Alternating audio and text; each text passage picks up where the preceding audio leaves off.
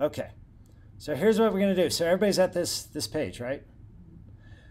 This website, so bookmark this for sure. Make sure you bookmark this. This will help.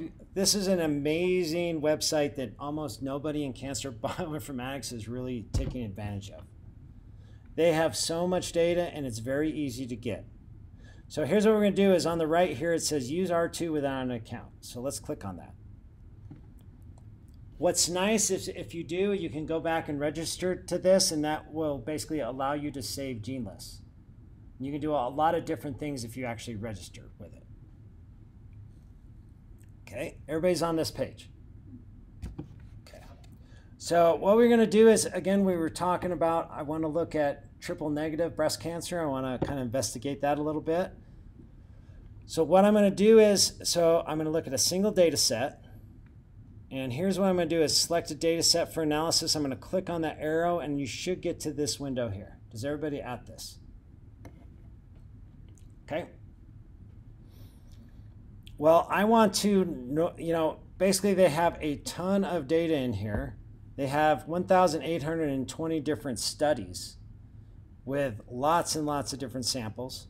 So what I want to do is I just want to find their breast cancer database. So what I'm going to do in my window here, I'm going to type breast and just hit return. You don't have to select anything.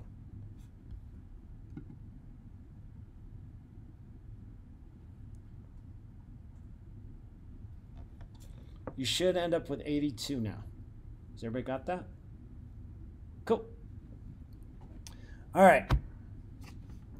So now what I want to do, so we have all these breast cancer studies. If we look, this is basically telling you how they were measured. U133 P2 is like those gene chips that I just passed out. Those were done on those.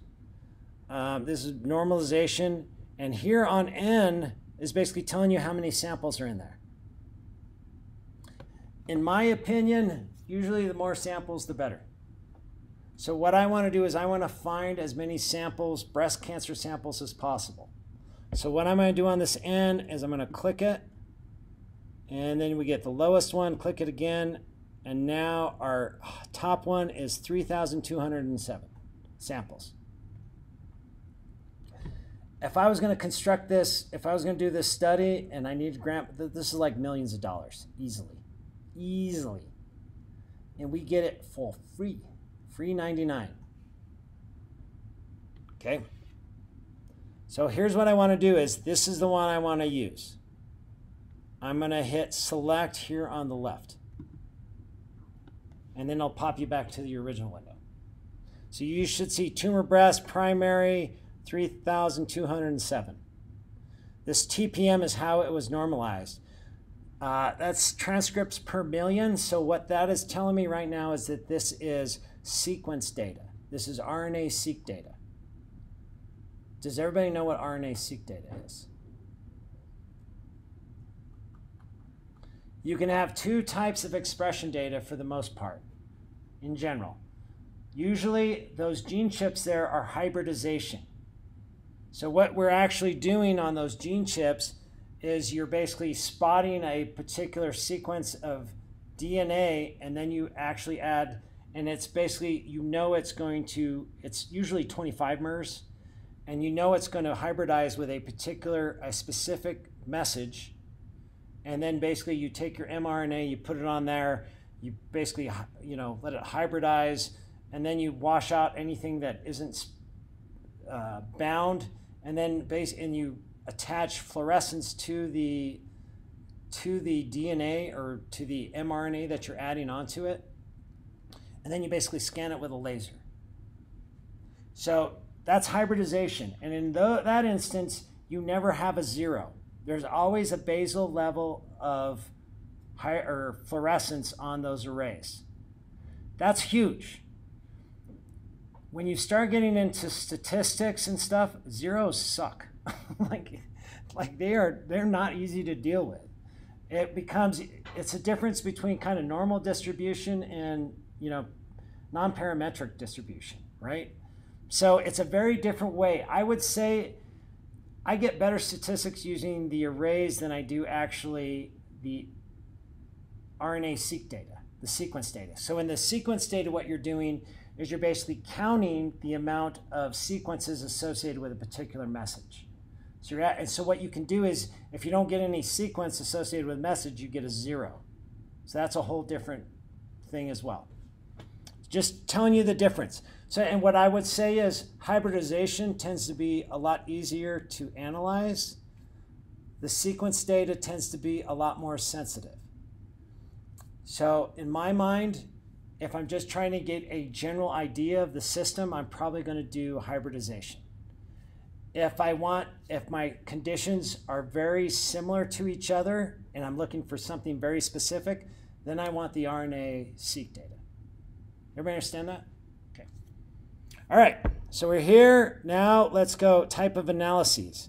So you can do all this with this stuff, right? So I'm going to go down here.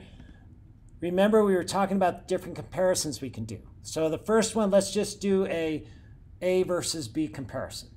Okay, that's an easy one. So what I'm going to do is I'm going to go to differential expression between two groups. So I'm going to click on that.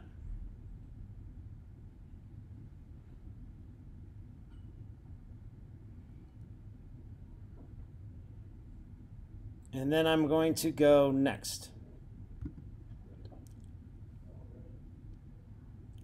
Okay.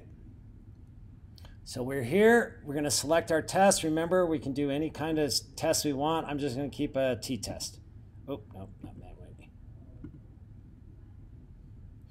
T-test, you would use, most statistical tests you're going to use in this thing are going to tell you a difference. It's just a little bit, you know, maybe one might give you less false positive than the other, but more or less, I mean, they're giving you kind of similar answers.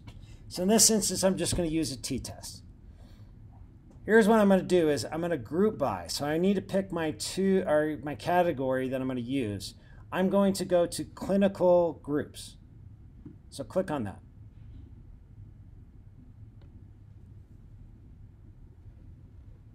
Okay, and now I'm just going to say submit.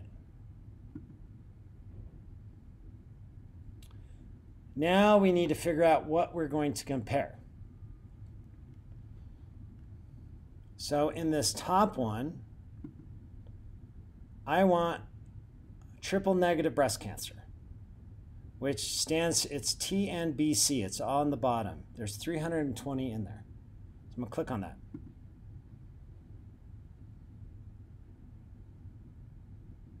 Okay, now what I'm gonna compare it to is the one that has all positives. So ER positive, so you see the ERP, HER2 positive, should be 287 samples. I'm going to click on that.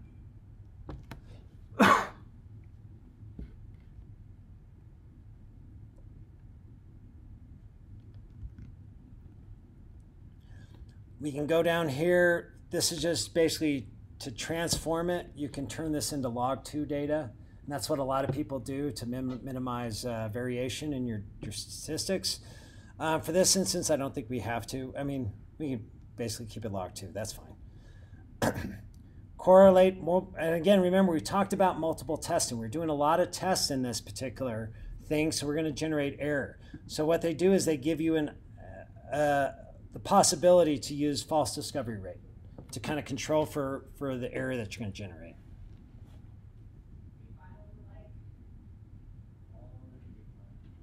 Okay, so we got false discovery rate.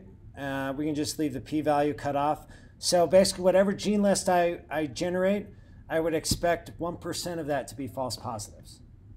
So if I get 1,000 genes different, how many false positives do I have? 10, yes, correct. It gets interesting sometimes, and this is how you kind of know if your experiment worked or not, is if, say I'm looking at 10,000 genes and I say I use a p-value of 0.01 and I end up with 94 genes. Do you think my experiment worked? So if I got 10,000, I'm looking at using a p-value of 0.01, how many false positives should I have? 100. in my gene list, I get 96 genes. Oops. Basically, what happens if your false positive number is higher than the genes that you got, something went wrong. And I use that as a way to kind of figure out is there anything truly different in my system. What you can also do is take a distribution, do a bar graph of your p-values. If it's completely random, you should have an equal distribution of your p-values. So you should have like a straight horizontal line across all your p-values from 0 to 1. If there is a change, you'll have what do they call it? It's some kind of curve. I can't remember what it's called. Basically, what you'll do is you'll get a curve, and it'll start from the 0, and it'll go down like this. And it's a specific curve in statistics. If I didn't have so much brain damage from playing rugby, I'd probably remember that. But you're going to get a lot more lower p-values, and then they just kind of goes down. Beta, I think it's called the beta curve. Beta curve. I don't know. Whatever. But anyway, so that's what you're kind of looking for. If my error rate is higher than actually my significant genes, something went truly, really wrong. Okay. So I'm just going to leave that, and then I'm going to hit. We can do present calls. I'm just going to leave all the defaults here. You can look and see, any of these things you want to use. I'll let you do that. And let's hit submit. All right, this might take a while. Hopefully not too much. Oh, crap, that was quick. Internet's way quicker than what I was using. Okay. So here are our genes. This is what's different. These are the genes that are different between our triple negative and our almost triple positive. And you're thinking, okay, what the heck does this mean, Mike? And we could look. Actually, here's a GATA3 is definitely showing up here. We also have estrogen receptor 1, so definitely very much indicative of breast cancer. Well, let's take a look and see what kind of pathways, what gangs are in this gene list. So again, we can do criminal history. I basically did a kind of quick one. ESR1, definitely a criminal associated with breast cancer. We can basically look up all these genes individually and find out, do they have a criminal history? We can actually look and see the expression. So if you click on that, I thing, whatever, it'll basically shoot you to this graph. You can see here is AGR3. You can see here is the triple positive, and here's what it's doing in the triple negative. So this particular gene is much higher than the other form of cancer. Okay, go back to our original one. So let's find out what gangs are in here. So here's what I'm going to do is on the right, or actually if you look down here, on the lower left, it's kind of giving you mini ontology analysis. So these are all the things. Remember we talked about how do we find if something's overrepresented in a data set, right? Basically, these are all the categories, biological categories that we're getting overrepresented genes, that we're getting way more genes than we'd expect by random chance. Does everybody understand that? And if you look at it, it does make sense. DNA repair, apoptosis, cell cycle, drug targets, kinases, signaling transduction. These are all cancer type stuff, right? These are all the gangs that are associated in our list. So let's get a little more specific and go to gene set analysis. So click here on the right. Okay. So with my gene set collection, I'm just going to do KEGG pathways. You can do any one of these. You can look to see what they are, but I would say probably KEGG pathways is the most common database to use. Again, we can use our P cutoff. What I want to do is I want to see representation of overrepresented biological units. And then basically now here what I can say is on my clinical groups, do I just want to look at all, or do I want to basically look at, say, just genes that are overexpressed in the triple negative? So let's do that. Let's just look at genes overexpressed in triple negative. So I'm going to click on the clinical groups for that one. So it's one on the bottom, and then I'm going to hit next.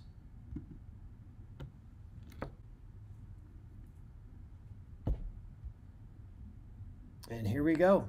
These are the gangs associated with triple negative breast cancer. And if you look here, they kind of make sense. Although you see, why do you think type 1 diabetes would show up?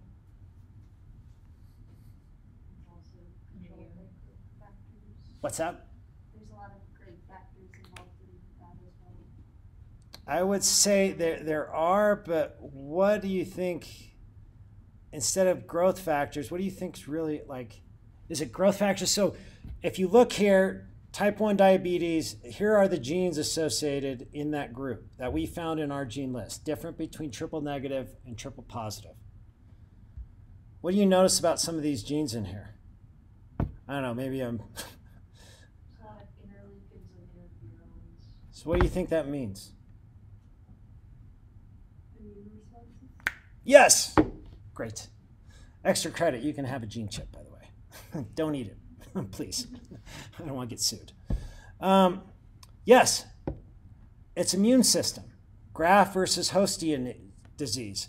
This is what I do in bioinformatics, is you kind of look at these categories and it basically kind of flavors. It's basically telling you what you're looking at. As I look here, one of my top groups is this graft versus host. And if I look over here, HLA, these are all immune type stuff. There's an immune component to the differences between triple negative and triple positive. And it seems to be that, at least in the triple negative, there's a lot of immune involvement. Because remember, we only took those genes that were higher in the triple negative. So these are what's overrepresented in those groups. A lot of these, like I said, is just, you got DNA replication, antigen processing, presentation. Tuberculosis is another viral. You're inducing a lot of inflammation, all of these things. And here, if you go down, that TNF, if you actually look in the literature, what you'll find is TNF is absolutely and utterly associated with the triple negative phenotype, for sure. So lots of immune stuff. And is there any apoptosis? Sometimes when I was going down here, I was seeing some. I think if you go down farther, you'll also see some apoptosis. One thing also to remember is we compared a cancer to another cancer.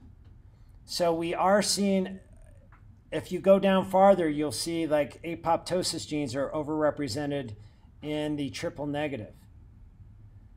Does that mean there's more apoptosis in the triple negative? Potentially. Basically what that is telling me is, again, if I probably compared it to a control individual, the apoptotic genes in the triple negative are going to be much lower. But if I'm comparing to another cancer and the apoptotic genes are higher, that just means that they're lower in the other group. So what I would say is that in the triple positive group, probably is downregulating its apoptotic genes more than the triple negative. All of these different cancers, they have different ways of beating the cops, right? Some of them punch them in the face. Some of them, cut off their arms. Some of them steal their gun. Like, they all have like different mechanisms how to do this. And with this triple negative, it seems to me that there's a huge immune component to it, which probably makes it a lot more, that's probably why it's a lot more dangerous than the other cancers and a lot worse for you. Okay.